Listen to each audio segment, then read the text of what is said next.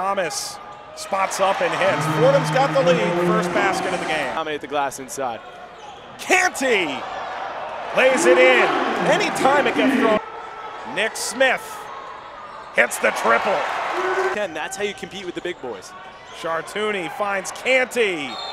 Gets the foul as he ducked and laid it in. Anderson pulled in by Canty. His putback is good. Fordham expands the lead. Thomas to the rim. Gets it to go and one.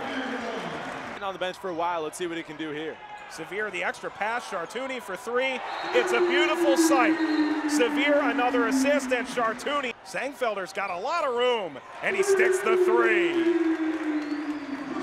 That's his game. 9 points, Room's on the floor. He may need to get involved too. Chartouni's open for three, and he hits it. Jiggets continues to hold the ball. It slipped into the backcourt. Nick Smith lays it in. The season, a lot more involved beyond the arc this game. Anderson stepping back at the buzzer. Ryan Canty has that for a big-time bucket. Look out below. Young team. Wide open, Bunting leaves it for Rooms, a one-handed slam.